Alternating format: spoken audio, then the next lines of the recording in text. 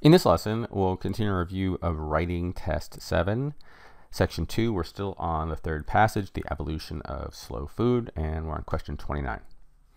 During their early years, the movement also focused on the value of spending lots of time with friends and family during long meals. All right, so 29, during their early years, that's a participial phrase. Then we have a comma and a subject, and we have the movement. The movement is singular, right? And so it's not there. There has to be a plural subject for that to agree. The movement is an it's with no apostrophe, right? It's with an apostrophe isn't a contraction for it is. So the answer for 29 is C.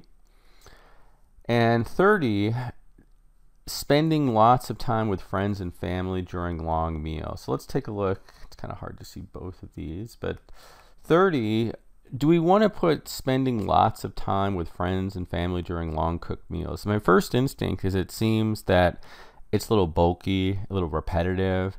Spending lots of time with friends and family during long meals. So lots of time and long meals. Let's look at the other choices. How about leisurely meals with friends and family? Eating slowly in the company of loved ones, such as friends and family, another too bulky one, or joining friends as well as family for time-consuming meals. It's not time-consuming, it's just they're enjoying the process. This emphasizes the importance of these easygoing pleasures, and so the answer here is B for this one. All right, let's take a look. We've got a couple more. We'll finish this passage. As the movement grew beyond Italy's borders, today, Slow Food International boasts more than 100,000 members in 150 countries.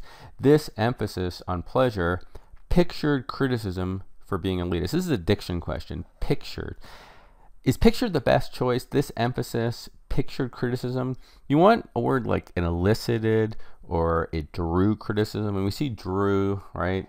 This is not literally drew. This means it brought about. It's not sketched or portrayed. The answer is C. Critics have also asked if growing food using traditional methods as opposed to mass production can adequately and affordably feed the world, ? And so here we have critics have asked if growing food using traditional methods. Here we've got a non-essential clause as opposed to mass production can adequately and affordably feed the world. Do we need a question mark here? All right, is this a question, even a rhetorical question? It doesn't look like it, right? Let's look at the choices. How about just adequately, in D, adequately and affordably, or do we need the can there? So that's why the advantage of crossing out the non-essential clause. Have asked if growing food using traditional methods can. You definitely need the verb there. We need the can, we don't need the question mark. And so the answer here is C. Given the hectic pace of modern life, who among us has the time and resources for elaborate meals? So this is a rhetorical question, but not here. Such questions, in addition to environmental concerns, are at the heart of perennial debates about food production. And then we've got one more question, this final paragraph here. Over time, Slow Food has broadened its mission to focus on food that is good, clean, and fair for all. Members assert that food should be flavorful, carrying the properties of a particular region. It should be raised using environmentally sustainable practices that preserve biodiversity, and it should be accessible to all without exploiting the labors of those who produced it. In short, Slow Food runs programs that support small-scale producers in marketing regional foods in a world where food corporations threaten to drive them out of the marketplace and homogenize food choices. And so this is a transition question. In short, are we summarizing here? So here in this previous sentence, it's really giving all the purposes, right, of the members of this mission, what it should do.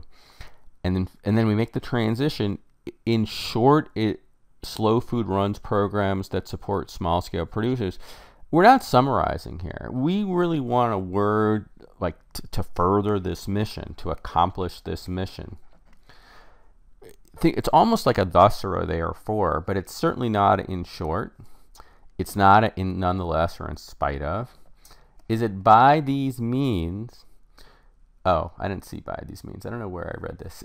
To these ends, or by these means, by the same token. So I saw the by and I kind of just jumped to a conclusion. So is it by the same token? No, it's really like to furthering all this purpose to these ends, to further this purpose, to accomplish this, slow food programs that support these and what it does. And so the answer here is, see, I thought this was a little bit tricky, and that's the end of the third passage.